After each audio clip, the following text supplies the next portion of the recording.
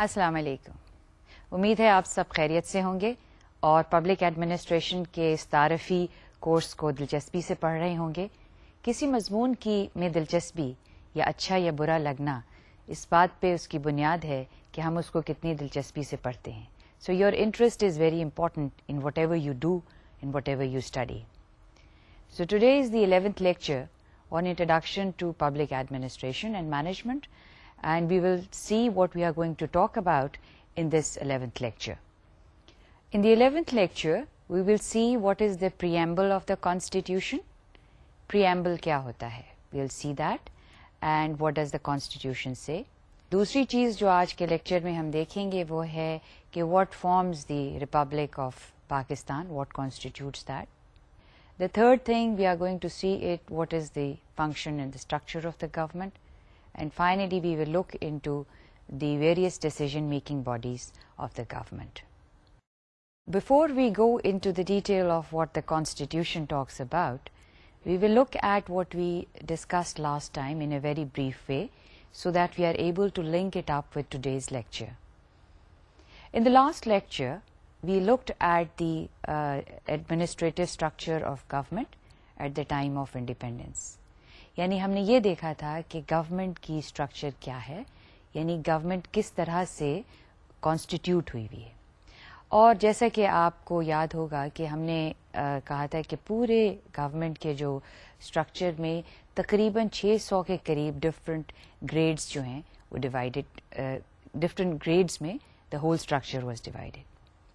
तो 1973 के जो एडमिनिस्ट्रेटिव रिफॉर्म्स थे उन्होंने उसमें ये रेकमेंड किया गया कि तमाम जो 600 के करीब ग्रेड्स हैं उनको 1 से 23 में डिवाइड कर दिया जाए। और हमने आपको ये बात बताई थी कि how we did that, how it was the whole 600 grades were just brought down from 1 to 23।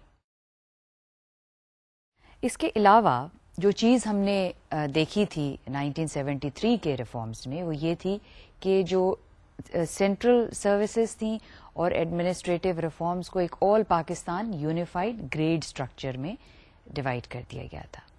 So administrative reforms 1973 के जो थे वो in response to the changing needs of the time were recommended.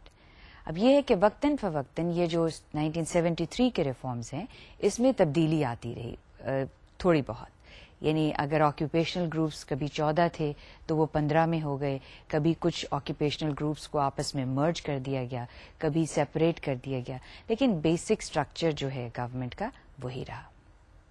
तो चलिए अब हम देखते हैं आज के लेक्चर की तरफ कि कॉन्स्टिट्यूशनल फ्रेमवर्क क्या है।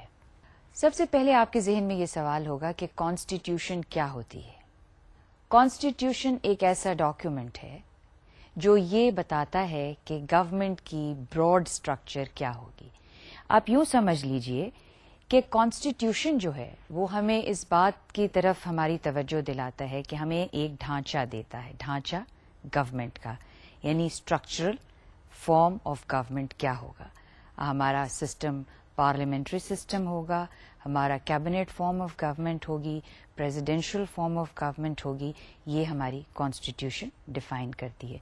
सो किसी भी मुल्क की जो कॉन्स्टिट्यूशन होती है उसमें गवर्नमेंट की फंक्शनिंग जो है उसके बारे में ब्रॉड फ्रेमवर्क दिया होता है, यानी उसमें किस तरह से लोग, how the people in the government are going to decide.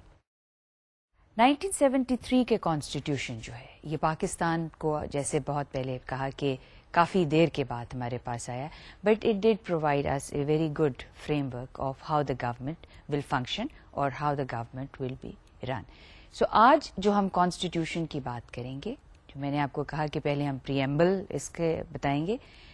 अगरचे डिसिप्लिन ऑफ कॉन्स्टिट्यूशन जो है वो एक इन इट सेल्फ एक सब्जेक्ट है और लोग इसमें स्पेशलाइज करते हैं कॉन्स्टिट्यूशनल लॉ में, लेकिन हमारा पर्पस इसमें कोई स्पेशलाइजेशन क्रिएट करना नहीं है, लेकिन सिर्फ ये अंडरस्टैंडिंग दिलाना है, आपको इस बात की तवज्जो दिलाना है पब्लिक एडमिनिस्ट्रेशन के हवाले से कि कॉन्स्टिट्यूशन में पब्लिक एडमिनिस्ट्रेशन के क्या प्रोविजंस हैं।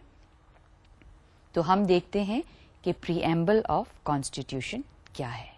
प्रीएम्बल, जैसे मैंने कहा, tells us that what is the purpose of this constitution, what is the reason for this constitution. جیسے کہ آپ کو پتہ ہے کہ کوئی بھی کتاب لکھی جائے تو اس کا ایک پریفیس ہوتا ہے, یا دباچہ کہہ لیں آپ اس کو, یا اس کا انٹروڈکشن کہہ لیں. تو جب وہ ہم پہلے پڑھتے ہیں اس کا انٹروڈکشن تو ہمیں یہ پتہ چل جاتا ہے کہ آگے چل کے اس کتاب میں کیا بات کہی گئی ہوگی. تو اسی طرح سے پریمبل ہے کانسٹیٹیوشن کا, اس میں یہ بتایا گیا ہے کہ میں نے بالکل اس کو ایگزیکٹلی کانسٹیٹیوشن سے کوٹ کیا ہے, اور تمام جو مزید باتیں کانسٹیٹیوشن میں آگے چل کے کہی گئی ہیں وہ اسی پریمبل پہ بیس کرتی ہیں. The preamble reads as follows. It says, whereas sovereignty over the entire universe belongs to Allah alone, and the authority to be exercised by the people of Pakistan within limits prescribed by him is a sacred trust. Constitution کی language جو ہے وہ تھوڑی سی عام انگریزی کی language سے مشکل ہوتی ہے. مشکل تو نہیں کہنا چاہیے, ذرا ڈفرینٹ ہوتی ہے کیونکہ یہ ایک لیگل لینگویج میں لکھی گئی ہوتی ہے. تو میں اس کو تھوڑا سا آپ کو ایکسپلین کروں گی. سوورینٹی کا کیا مطلب ہے؟ سوورینٹی کا مطلب ہے supreme power. The supreme power belongs to اللہ. ٹھیک ہے, that is what are constitution سے, and that is what are religion is about, and that is what the constitution says that the state religion will be Islam. So that is why we say that supreme power belongs to Allah. لیکن جو authority ہے, جو اختیار دیا گیا ہے وہ لوگوں کو دیا گیا ہے کہ وہ کیا کریں. جو لمٹ پاکستان کی ٹیریٹری ہے اس میں وہ جو لوگوں کی ویلفیئر کے لیے کرنا چاہتے ہیں. اب لوگ یہاں پہ کون ہیں؟ لوگوں سے مطلب ہے کہ آپ کو آگے چل کے ہم بتائیں گے کہ یہاں سے لوگوں کے وہ لوگ ہیں جن کے پاس اختیار ہے, اس چیز کا اختیار ہے کہ وہ فیصلے کریں, یعنی کن کے لوگوں کی ویلفیئر کے لیے جو فیصلے کرنے کا جن کے پاس اختیار ہے تو وہ اس ٹیریٹری میں وہ فیصلے کریں. سو دس is how the constitution starts. The republic of Pakistan. Republic of Pakistan کیا ہے؟ It says according to the Constitution, Pakistan shall be the federal republic to be known as the Islamic Republic of Pakistan. So Pakistan کا جو formal نام ہے, پاکستان تو generally ہم کہتے ہیں, لیکن اس کا جو لیگل نام ہے وہ ہے Islamic Republic of Pakistan. So Constitution defines that it is a republic, it's a Islamic Republic and Islamic Republic of Pakistan. اب آ جاتا ہے اس کی ٹیریٹریز کیا ہیں. میں نے یہ باتیں پہلے آپ کو کہی تھیں کہ اسٹیٹ ہوتی ہے, اس کی ٹیریٹری ہوتی ہیں, تو اس میں یہ ہے کہ یہ ڈیفائن کیا گیا ہے کہ اس کی ٹیریٹریز کیا ہیں. اب ہمیں ویسے تو معلوم ہے کہ پاکستان کے 4 صوبے ہیں, لیکن ہم یہی سمجھتے ہیں کہ 4 صوبے ہیں. کانسٹیٹیوشن میں اس چیز کو بڑی تفصیل سے بتایا گیا ہے کہ what constitutes the territory of this country. The territory, as you see on the slide, is that it's the 4 provinces. سب سے پہلے 4 provinces ہیں. This is the North Western Frontier Province, the Punjab, the Sindh and Balochistan. The 4 provinces. اس کے بعد جو territory میں ایک independence جس کو اختیار ہے وہ ہے the federal capital. آپ کو یہ سن کے شاید آپ کو حیرت ہو کہ جو administratively the federal capital has it separate administrative structure, یعنی اس کو رن کرنے کے لیے, اس کی دیکھ بھال کے لیے ایک علیحدہ اسٹرکچر ہے. لہٰذا اس کی وجہ یہ ہے کہ جو کیپٹل ہوتا ہے کسی بھی ملک کا, اس میں نہ صرف وہاں کے لوگ رہ رہے ہوتے ہیں بلکہ بہت سے اور ملکوں کے ایمبیسیز, ہائی کمیشنز اور ڈپلومیٹ, یعنی ان کے آفیسز ہوتے ہیں, اور دوسری بات یہ ہے کہ بہت سے ڈپلومیٹس رہ رہے ہوتے ہیں. تو اس کی جو نیچر ہے وہ باقی شہروں سے مختلف ہوتی ہے. لہٰذا اس کی ایڈمنسٹریشن کے لیے اس کو ایک علیحدہ ٹیریٹری تصور کیا جاتا ہے. تیسری چیز جو آپ دیکھ رہے ہیں وہ ہے فیڈرلی ایڈمنسٹریڈ ٹرائبل ایریاز, جس کو دوسرے الفاظ میں فاٹا کہا جاتا ہے. یہ ایڈجوائننگ علاقہ ہے جو نارتھ ویسٹرن فرنٹیئر پروونس سے ہے. اس کو ایک علیحدہ ٹیریٹری کنسیڈر کیا جاتا ہے. جو فائنل چیز اس ٹیریٹری میں آتی ہے یہ ان علاقوں کے بارے میں کہا گیا ہے کہ وہ ٹیریٹریز, سچ ٹیریٹریز وچ میں be accessed by Pakistan later on at some state they will also become the part of the state. اور یہاں پہ ریفرنس جو ہے کشمیر کا ریفرنس ہے کہ if ever it becomes part of the Pakistan it will be treated as the territory of Pakistan. So اس کو ایک براڈ اسپیسیفکلی نہیں کہی گئی یہ بات, وضاحت کے طور پہ نام لے کے نہیں کہا گیا, یہ بات اس انداز میں کہی گئی ہے کہ such states and territories as are or may be included in Pakistan, وہ علاقے جو کسی فیوچر پوائنٹ ان ٹائم میں پاکستان میں شامل ہو جائیں, ویدر بائی ایکسیشن اور ادروائز, ویسے ہمیں مل جائیں, ویسے ہمیں ایکسیس ہو جائے, دے will become part of Pakistan. سو یہ this constitute according to the constitution, this is what is the territory of Pakistan where the government will function. اب جیسا کہ کہا کہ اسٹیٹ ریلیجن کیا ہے, اسٹیٹ ریلیجن کانسٹیٹیوشن میں بڑی وضاحت کے ساتھ بتایا ہے, اسلام شل be the religion of this country. سو یہ بھی ڈیفائنڈ ہے. As you know you are also a student of Pakistan studies, ہمیں انڈیپینڈنس اسی بنیاد پہ ملا تھا کہ ہم ایک علیحدہ مذہب ہے ہمارا, ایک علیحدہ ہماری ریلیجیسلی ڈیفائنڈ پریکٹسز جو ہیں وہ ہماری باقی دوسرے ریلیجن سے مختلف ہیں, لہٰذا ہمیں ایک علیحدہ مملکت ہونی چاہیے جہاں پہ ہم اپنے ریلیجن کے مطابق اپنی زندگی کو ڈھال سکیں. اب یہ میں نے ایک ڈیفینیشن آپ کو لیکچر جب یہ کورس کے بہت ابتدا میں دی تھی کہ اسٹیٹ کیا ہے. کانسٹیٹیوشن جو ہے وہ بھی اسٹیٹ کی ڈیفینیشن دیتی ہے, اور what state means according to the constitution is it is the federal government, right. جو فیڈرل گورمنٹ کے انسٹیٹیوشنز ہیں وہ اسٹیٹ کا حصہ ہیں. پھر اس کے بعد پارلیمنٹ ہے. پارلیمنٹ کیا ہے؟ نیشنل اسمبلی کو ہم پارلیمنٹ کہتے ہیں. پھر اس کے بعد ہے پروونشل گورنمنٹ. پروونشل گورنمنٹ بھی اسٹیٹ کی ڈیفینیشن میں, آل the institutions of the state, right, that is also part of the state.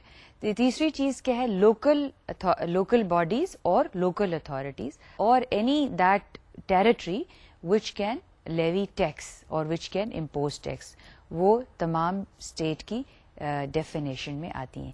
یعنی وہ علاقے جہاں سے ٹیکس جو ہے, جہاں پہ ٹیکس, یعنی پروونشل گورنمنٹ جو ہے وہ ٹیکس امپوز کر سکتی ہے, ٹیکس لیوی کر سکتی ہے. اسی طرح سے جو لوکل باڈیز ہیں, لوکل اتھارٹیز ہیں, وہ بھی ٹیکس لگا سکتی ہیں, عوام سے ٹیکس لے سکتی ہیں, لہٰذا وہ بھی حصہ ہیں اسٹیٹ کا. تو that is what is the definition of state according to the constitution.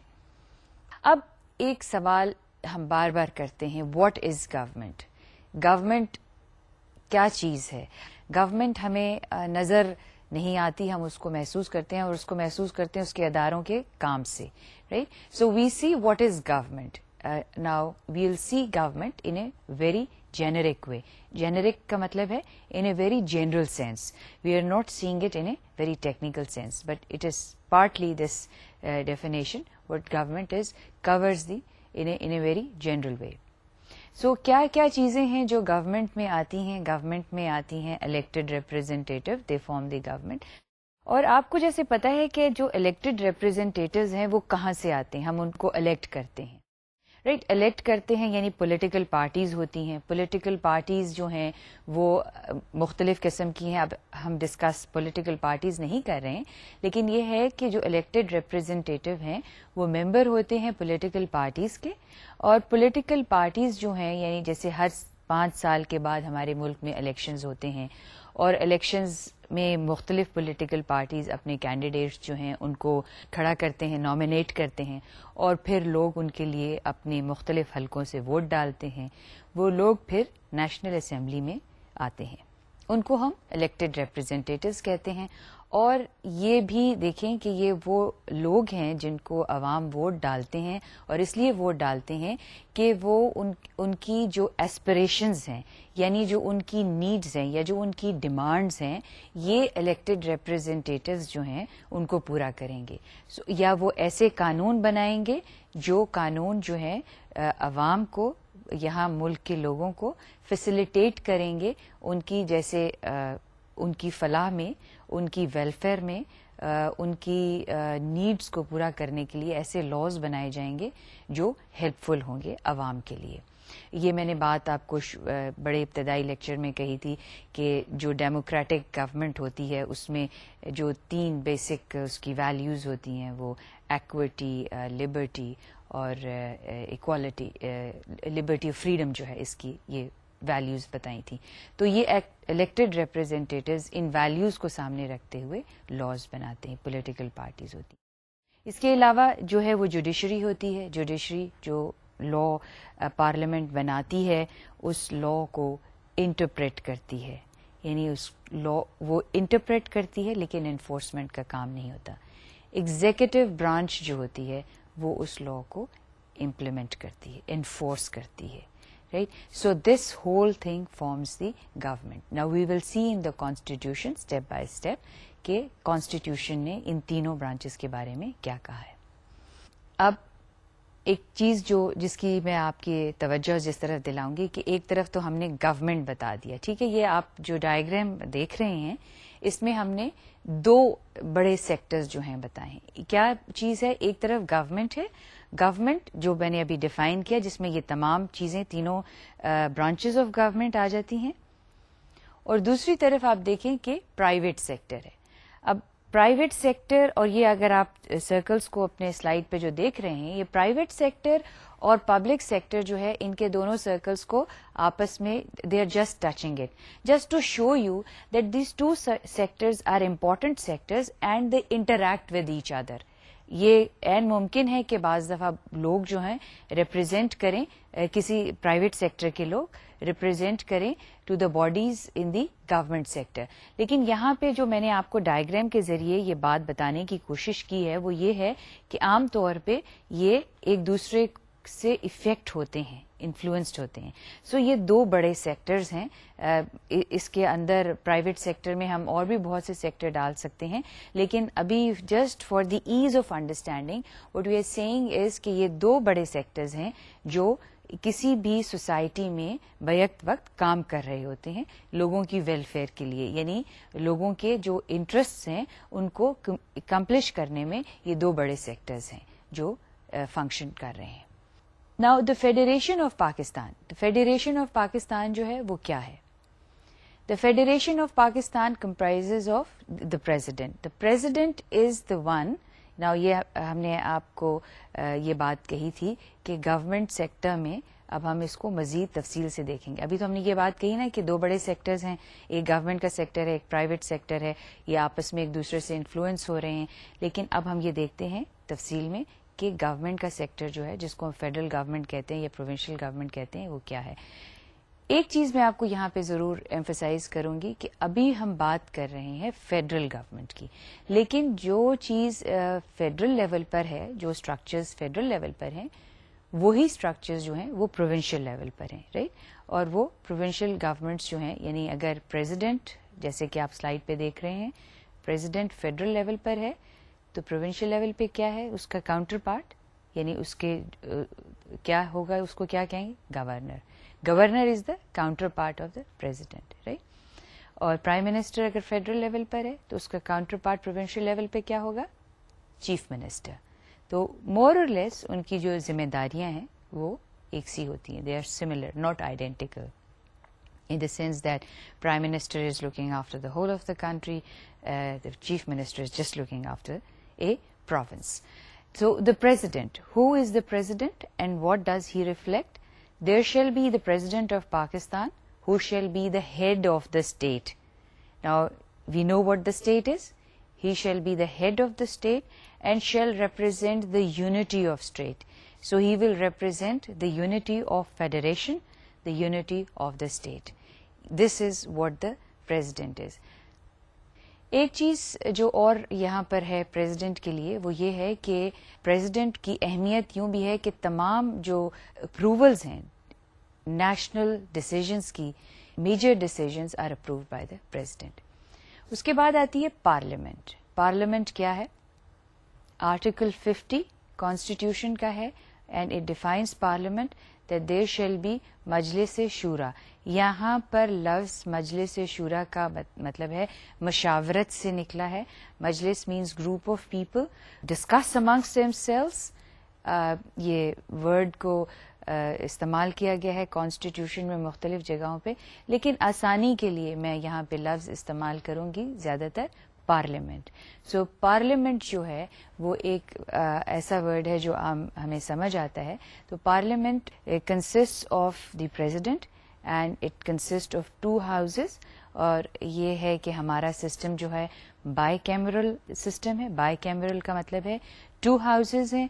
Upper house कहते हैं अगर बरतानवी लैंग्वेज में कहा जाए upper house and lower house, लेकिन हम कहते हैं national assembly and the senate. These are the 2 houses where decisions are made. National assembly क्या है? नेशनल असेंबली कह लें या पार्लियामेंट कह लें, एक ही बात है. There shall be a National Assembly and it will consist of 332 Muslim members to be elected by direct and free vote in accordance with the law. यानी नेशनल असेंबली में जो अरकान हैं वो कितने हैं? 332 Muslim members. 332 Muslim members are in the National Assembly. Right? So कितनी population है पाकिस्तान की? पाकिस्तान की पॉपुलेशन है तकरीबन 140 million people. 140 million people represented by 332 members in the National Assembly. 332 members make decisions about 140 million population of this country. So अभी हम यहाँ पे ये समझने की कोशिश कर रहे हैं कि वो अदारे क्या हैं जो हमारे लिए फैसला करते हैं. अब आप यहाँ पे देखें कि किस तरह से ये सीट्स जो हैं वो डिवाइडेड हैं.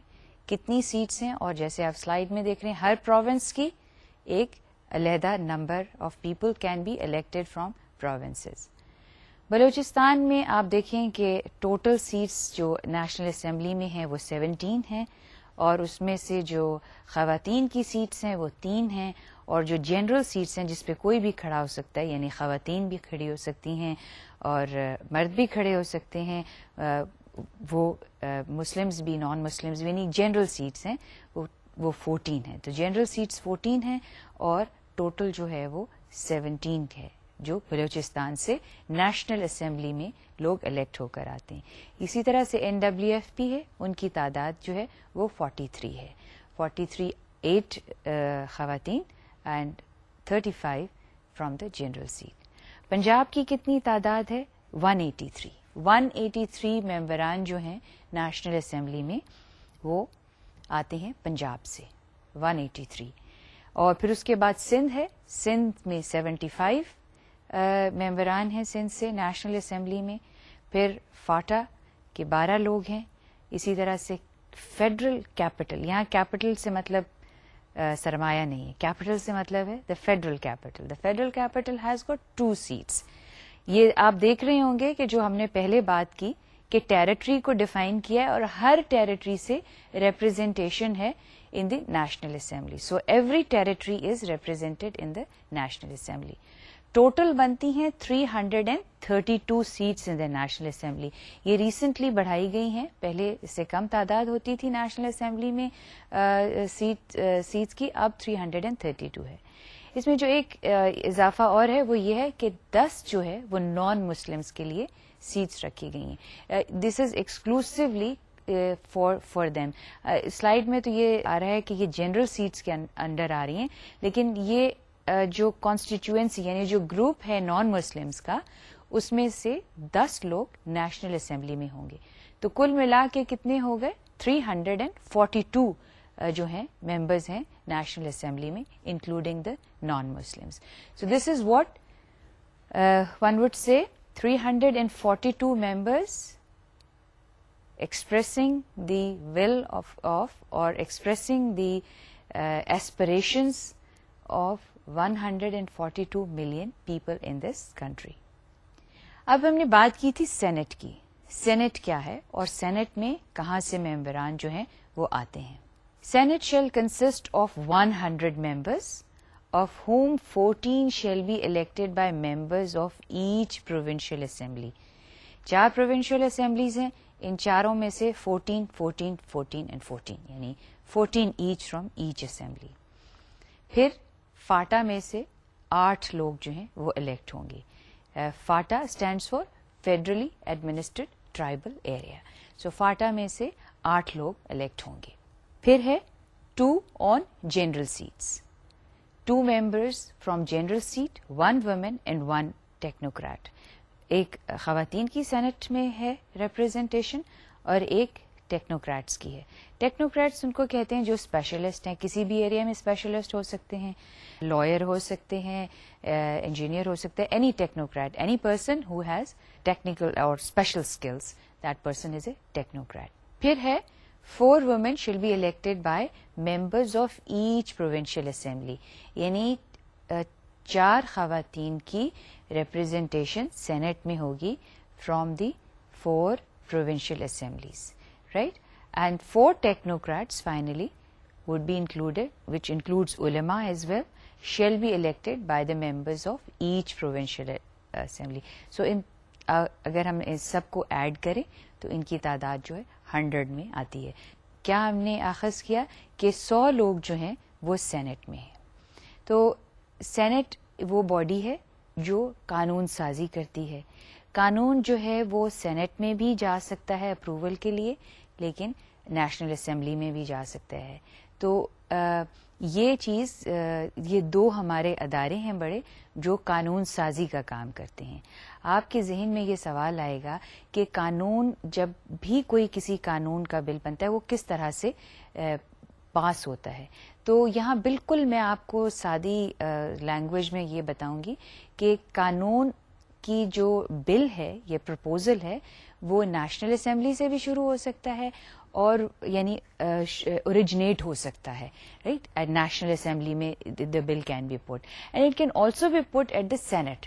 Now it depends, اور اس میں ایک میجورٹی یعنی 3/4 جو ہے ممبران کی موجودگی ہونی چاہیے before a bill is passed. But before a bill is passed, it must be discussed. It must be discussed amongst the members.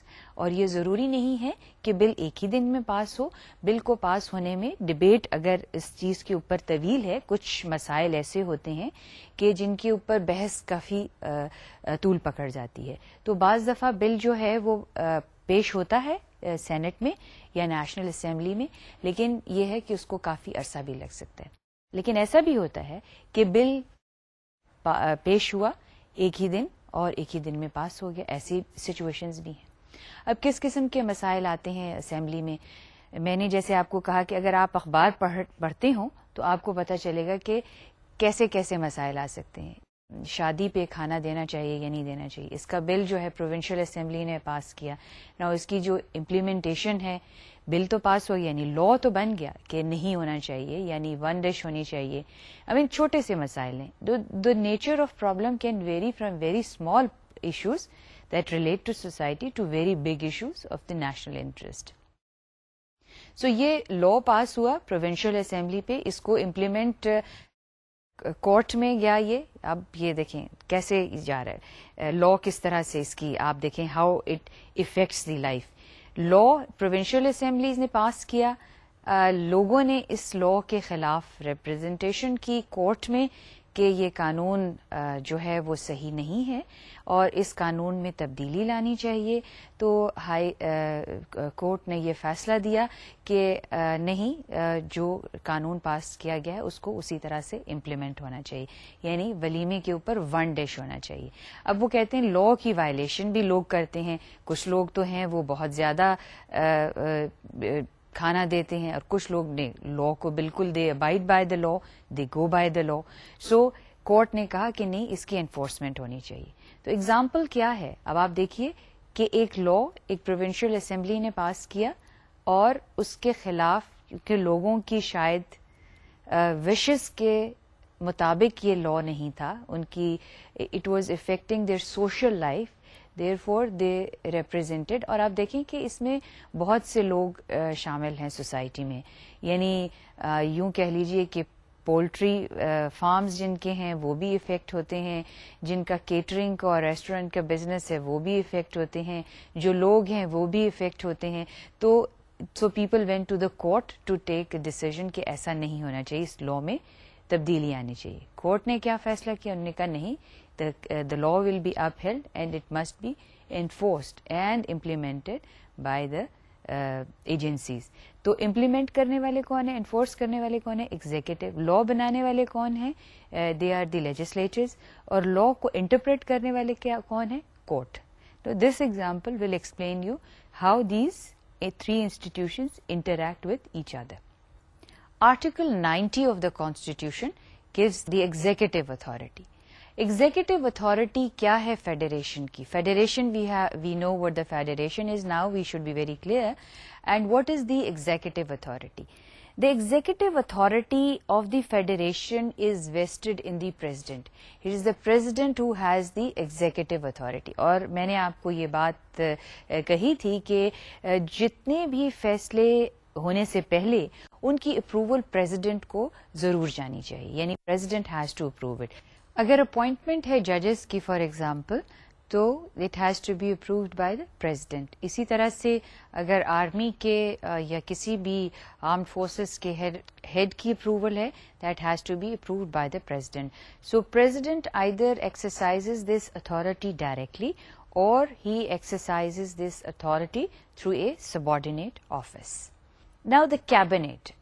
The cabinet is a very, now اب آپ کہیں گے cabinet کیا ہوتا ہے, ابھی ہم اس پہ ڈسکس کرتے ہیں cabinet, but it is not a cabinet جس کو ہم کہتے ہیں closet, یعنی cupboard بھی cabinet ہوتا ہے. But this is a cabinet where it's a group of people who really make a lot of decision for us. Article 91 of the Constitution, it says there shall be a cabinet which comprises of ministers, and the Prime Minister is the head of the cabinet.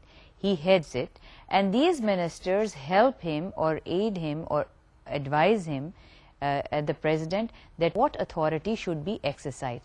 So cabinet is the decision making, it's a body where the federal ministers are represented, and that's the very important, that's the most important and a very powerful body which decides that what policies are required, what bills will go to the assembly or what bills will not go to the assembly. Cabinet کے بعد ایک دوسرا ادارہ ہے, دوسری body ہے. جیسے میں نے شروع میں کہا کہ آج ہم مختلف bodies which are given in the constitution we'll talk about them. ابھی پہلے ہم نے بات کی کیبنٹ کی. Cabinet کمپرائزز of all the ministers and the prime minister heads it. The other body is national economic council. National Economic Council, according to Article 156 of the Constitution, says the President shall constitute a National Economic Council consisting of Prime Minister, who shall be its chairman, and other members as the President may determine. So it is the President who decides, but it is headed by the National Economic Council, is headed by the Prime Minister. Prime minister اس کا head ہوتا ہے. He sits as the chair person of national economic council. National economic council کی function کیا ہے, what does it do and how it is important for us. National economic council really reviews the economic policies of the country. It reviews the economic condition کہ ملک کے معاشی حالات کیا ہیں اور کس قسم کی پالیسیز اور پلانز چاہیے ملک کے لیے جو ملک کی اکنامک ترقی میں یعنی معاشی خوشحالی میں جو کارآمد رہیں گی. یعنی it is really it looks at the economic, the financial and the commercial and the social policies, and it reviews them in a way that it determines that what policies should be formulated for the country which is going to give the maximum benefit or maximum advantage to the country, which will put the country on the path of progress and development. And therefore National Economic Council gives a broad framework of what policies and plans should be agreed upon for the growth of the country.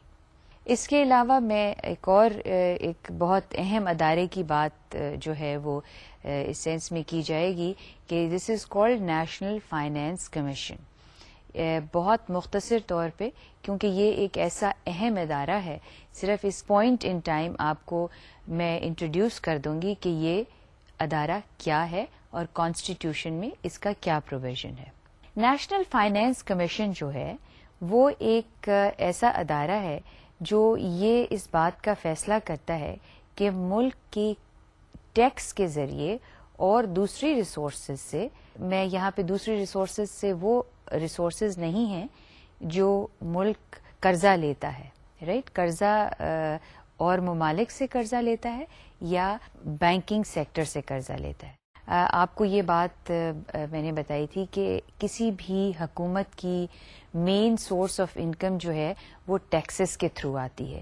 So national finance commission جو ہے، اچھا ایک چیز میں آپ کو یہاں پہ اور بھی بتا دوں مختصر طور پہ لیکن اہم ہے، اور وہ یہ ہے کہ کانسٹیٹیوشن میں ایک بہت ہی اہم پروویژن ہے، وہ یہ ہے کہ اس میں دس is called schedule 4 in the constitution, and in this there are the functions of the federal government and the concurrent functions are given.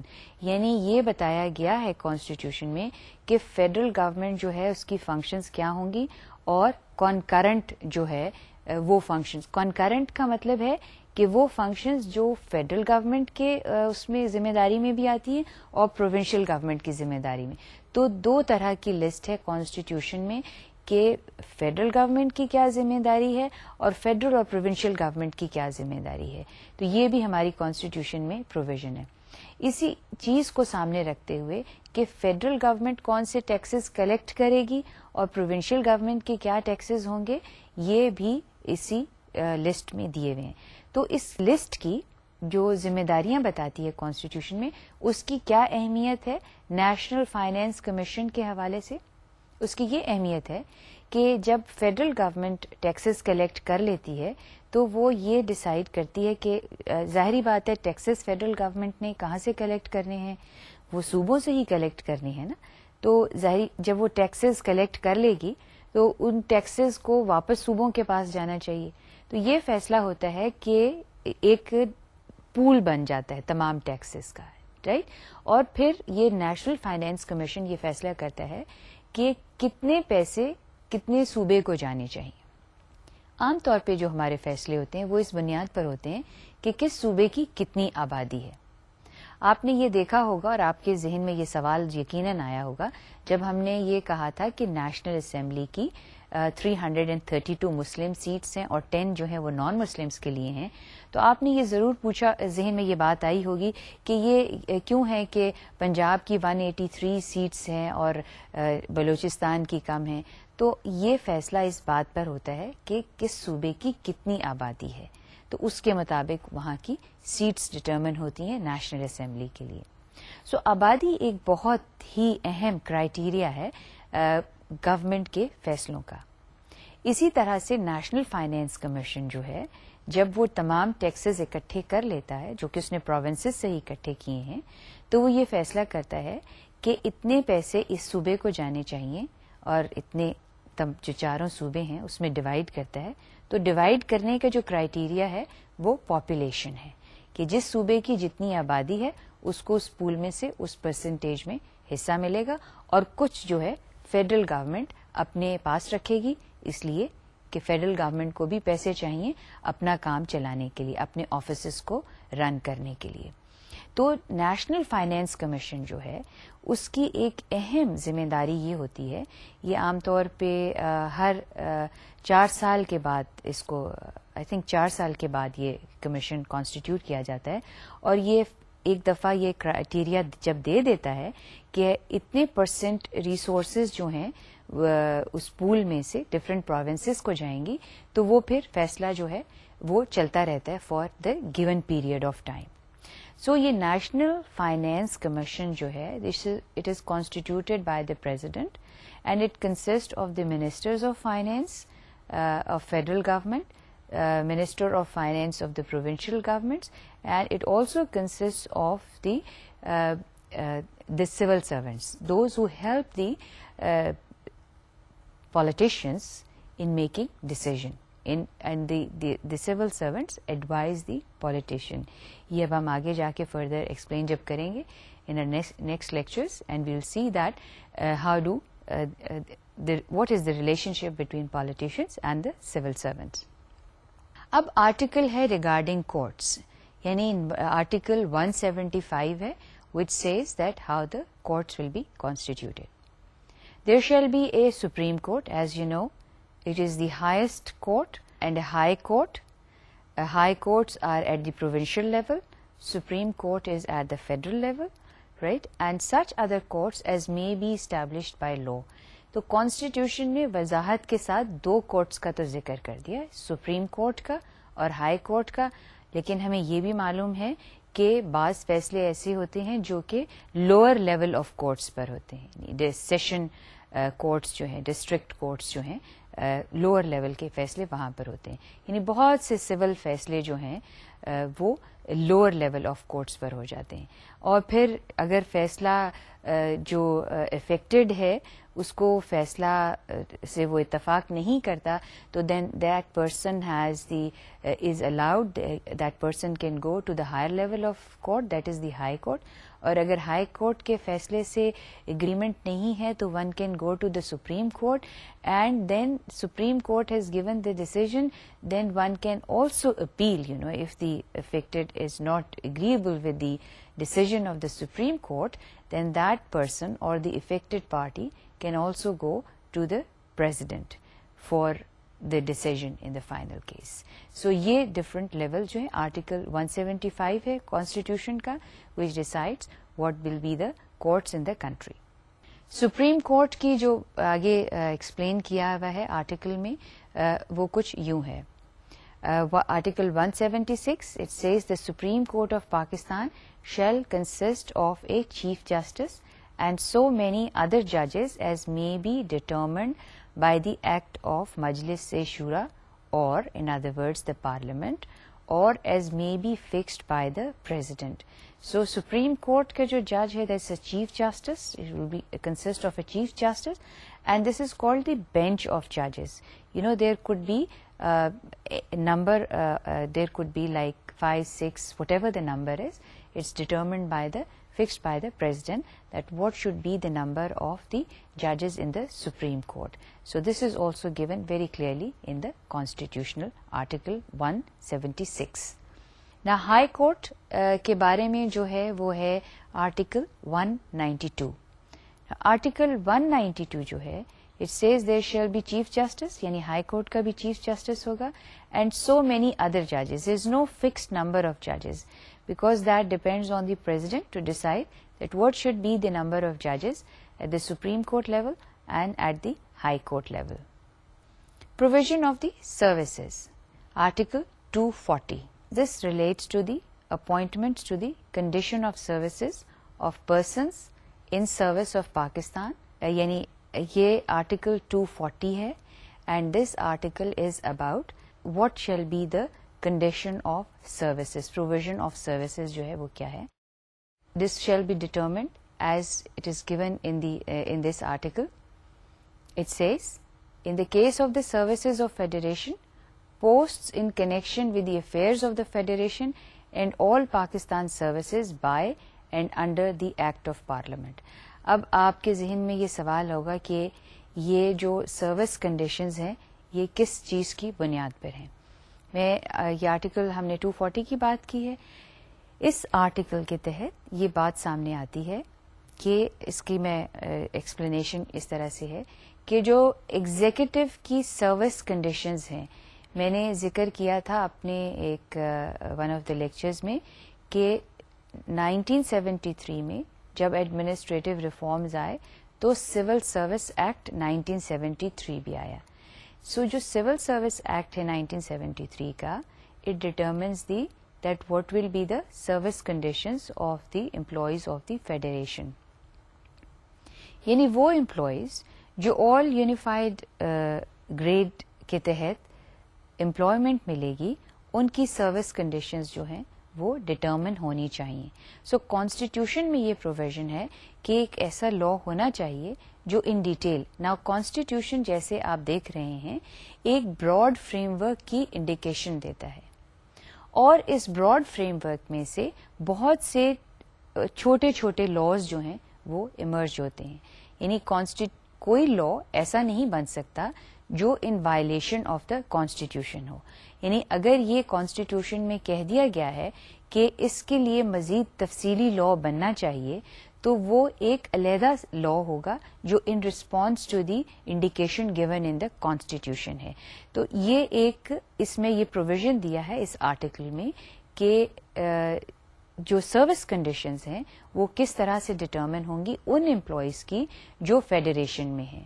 اور آپ کو یہ تو معلوم ہی ہو گیا ہوگا کہ جب فیڈرل گورنمنٹ امپلائی کرتی ہے تو اس کے امپلائیز جو ہیں وہ نہ صرف فیڈرل گورنمنٹ میں ہوتے ہیں، یعنی نہ صرف وہ اسلام آباد میں امپلائڈ ہوتے ہیں، ان کی سروسز جو ہیں وہ چاروں پروونسز جو ہیں ان میں بھی وہ کام کرتے ہیں، یعنی وہ ریپرزینٹیٹو ہوتے ہیں فیڈرل گورنمنٹ کے. تو یہ جو آرٹیکل ہے یہ ڈٹرمن کر رہا ہے کہ ایک ایسا قانون ہونا چاہیے جس میں سروس کنڈیشنز جو ہیں فیڈریشن کے امپلائیز کی وہ کلیئرلی ان ڈیٹیل جو ہیں وہ اسپیل آؤٹ ہونی چاہیے.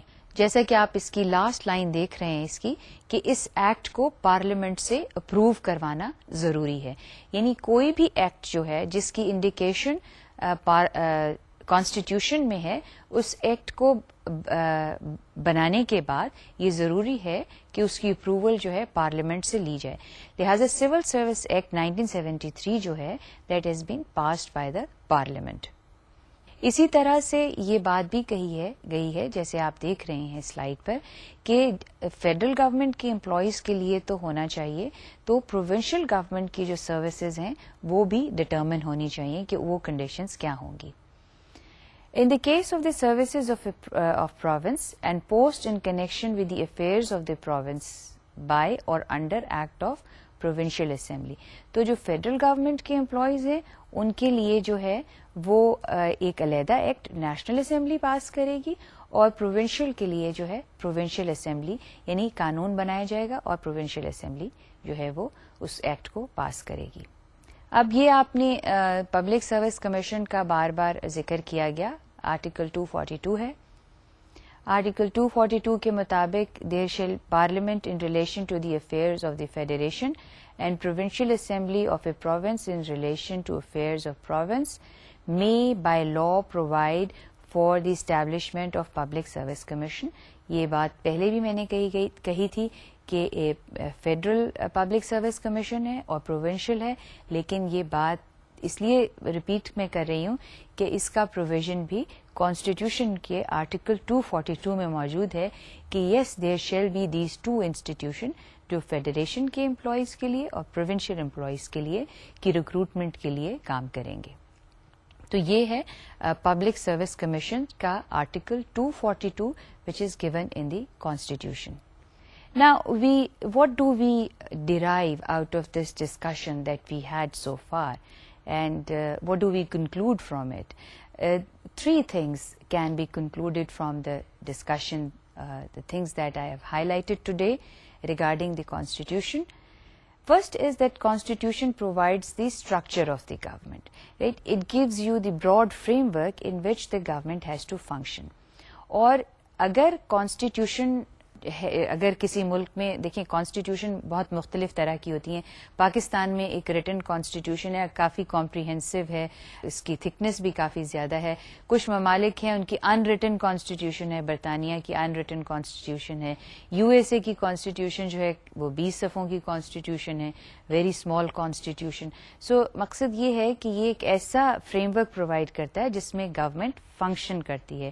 It provides the provision of the important institutions that are going to take decision according to the aspiration of the people, right? So the one thing that we have derived from this discussion is that the Constitution provides the broad structure or broad framework of the government in which the government functionaries will perform their duties. Now, government کی ہم نے definition اس کو generic sense میں explain کیا تھا 3 branches of the government اور ہمارا focus جو ہے زیادہ تر وہ اگرچہ executive branch کے اوپر ہوگا throughout our discussion, لیکن یہ ہے کہ یہ جاننا ضروری ہے کہ یہ 3 branches of the government ہے اور بہت specialized branches ہیں. دوسری چیز جو ہے جو ہمیں آج کی ڈسکشن سے جو ہم نے آخذ کی ہے, جو کنکلوڈ کی ہے, it provides a frame work of government decision making centres, کہ وہ کون سے اہم ادارے ہیں جو ہمارے لیے فیصلہ کرتے ہیں اور ہماری زندگی, social life, political life, economic life جو ہے that is all affected by the decision of these bodies which are provided in the Constitution. So this is the second aspect that is covered in under this framework that we have discussed today, the constitutional framework. تیسری چیز جو ہم نے اس میں آج جو conclude کرتے ہیں اس ٹاک میں, اس لیکچر میں, وہ ہے it provides functions of law making bodies. یعنی لا جو پہلے تو یہ بتاتا ہے کہ باڈیز کون سی ہیں, اور پھر یہ چیز بھی اس میں بتائی گئی ہے کہ ان کی فنکشنز کیا, ان کی کیا کیا ذمہ داریاں ہیں, کیا کیا چیزیں انہوں نے کرنی ہیں, رائٹ, کہ نیشنل اسمبلی جو ہے اس کی کیا فنکشن ہے, سینٹ کی کیا فنکشن ہے, جو ویریس نیشنل اکنامک کاؤنسل ہے, یہ نیشنل فائنینس کمیشن ہے, یہ جو service commission, public service commissions ہیں, ان کی جو ہے وہ سب چیزیں. ابھی جو ہم نے اب تک بات کی ہے وہ ہم نے ایک Broad frame work that relates to public administration in the constitution, we have talked about that. So us Broad frame work کو صرف یہ ہے کہ آپ نے سمجھنا ہے, اس کو کمپریہینڈ کرنا ہے, اور آرٹیکلس کو انڈرسٹینڈ کریں کہ وہ کیا آرٹیکلز ہیں جو اہم آرٹیکلز ہیں from the point of view of the public administration. So I hope کہ جو آج کا لیکچر ہے اس سے آپ کو یہ بات واضح ہو گئی ہوگی کہ ہماری گورنمنٹ کا کانسٹیٹیوشنل فریم ورک جو ہے وہ کیا ہے, رائٹ, اور اس کانسٹیٹیوشنل فریم ورک میں where does the government stand and what are the three branches and their provisions as given in the constitution. So یہ آج کا 11th لیکچر تھا. انشاءاللہ اپنے 12th لیکچر میں آپ سے دوبارہ ملاقات ہوگی, اور پھر مزید ہم اس چیز پہ بات کریں گے.